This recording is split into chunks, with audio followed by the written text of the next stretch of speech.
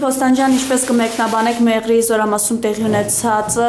նշում է, որ դա դասալքություն է, զինվորները լքել էին իրենց պոստերը։ Միանշանակ դատապարտելի է, եթե նման փաստեր արձանագրվում են արդեն մեր զինված ուժերում, բացի այդ պետք է բոլոր մեղավորները կանչվեն պատասխանատվության եւ խիստ պետք է պատասխանատվություն կիրառվի, այսինքն պատիժը պետք է խիստ լինի, որովհետև բանակը դա միակ կառույցն է մեր այսօրվա անկախության, որը իր քննությունը հանձնեց 2016 թվականի պատերազմին եւ բացի այդ նաեւ այսօր ապագա սպասվելիք հարձակումներին մենք առանց բանակի հնարավորություն չունենք դիմակայելու։ Հետևաբար այստեղ պետք է լուրջ մոտեցում ցուցաբերվի։ Մինչդեռ սա ես չեմ տեսնում եւ հատկապես երբ ողջունվում էր անցյալ տարի բանակի ներգրավումը քաղաքական գործընթացների մեջ, այդ քաղաքային զորամասի ներգրավումը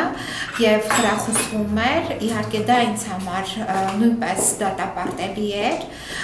եւ այդ օրերին ես հանդես եկա հատուկ նաեւ ուղերձով եւ պահանջով, որպեսզի բանակը ներգրաված չլինի քաղաքական գործընթացների մեջ, որովհետեւ նա ունի իր հատուկ առաքելությունը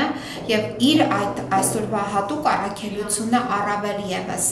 պետք է լինի անձեռնմխելի եւ բանակը պետք է զերծ լինի նման ապօրինի եւ անօրինական գործընթացներից։ Երկրի ղեկավարությունը կարծես ոչ մի կերպ չի արձագանքում այս միջադեպին, սա ինչով է պայմանավորված։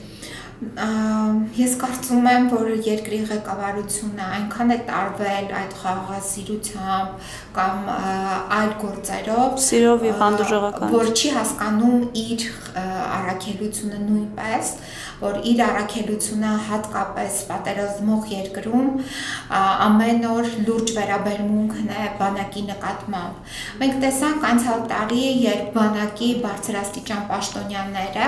այն ժամանակ, երբ մոտենում էին Նախիջևանյաններ Սահմանին եւ դիրքավորվում էին եւ հատուկ ինժեներական աշխատանքներ էին իրականացնում մեր թշնամիները, այս բանակի բարձրաստիճան պաշտոնյաները եւ կառավարության ներկայացուցիչները թղթախաղ էին խաղացել եւ թղթախաղի վերաբերյալ լուսանկարներ էին տրամադրել Facebook-յան իր էջերին եւ այդ Facebook-յան էջերի միջոցով դա էին տարածում, մինչդեռ սա անլուրջ վերաբերմունք է, բացի այն, որ անլուրջ է նաեւ հանցավոր է։ Շնորհակալություն։